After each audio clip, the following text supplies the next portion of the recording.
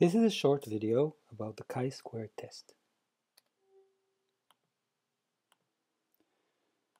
So the chi-square test comes about when we have a sample over a finite small, usually space. So here we have a space of 1 to 5, and we have samples from it. And we're also given a distribution over 1 to 5. Here we consider the uniform distribution.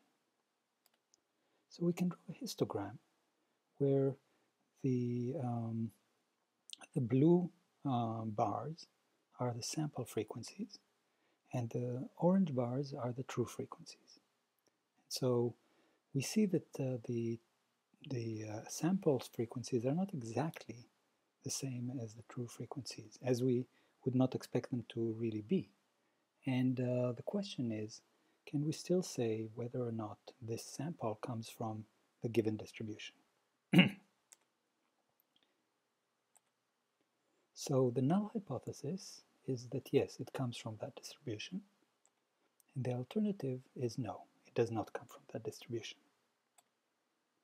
So here's how the chi-square test looks in Python if you want to use it. And here the Python gets these parameters fobs, fexp, where fobs describes the frequencies, the observed frequencies, and fexp describes the expected frequencies or the true probabilities.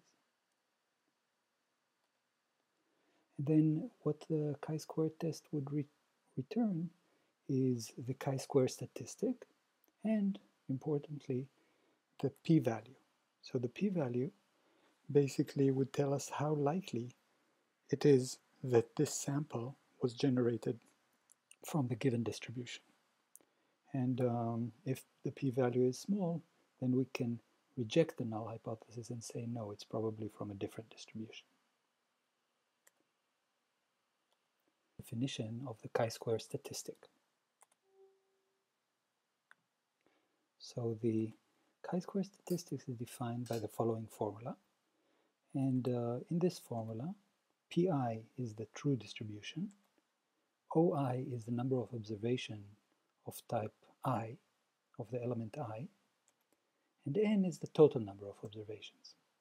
So if we look here, we see that oi over n, that's the empirical distribution, or the fraction of the observation that are of type I, and we compare it to pi. So that makes sense that we look at this difference. Then the next thing we do is we also compare it to the pi itself. So we look at the relative difference, and then we square it.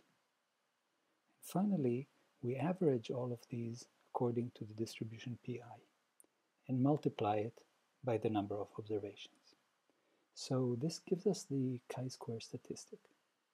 And the chi-square statistic has a particular distribution, and using that distribution we can calculate the p-value. So if the sample space size, number of observation, is k, here we had k equal 5, then the chi-square statistic obeys a chi-square distribution with k minus 1 degrees of freedom. And really that's all I think you need to know in order to do the homework.